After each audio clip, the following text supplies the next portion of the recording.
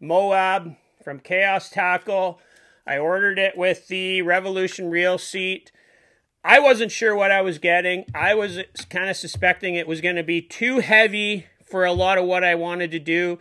I didn't use a ton of big rubber, but when I got this rod, I started throwing everything from small spinner baits to kind of jerk baits, small rubber, medium rubber, big rubber, can throw bucktails.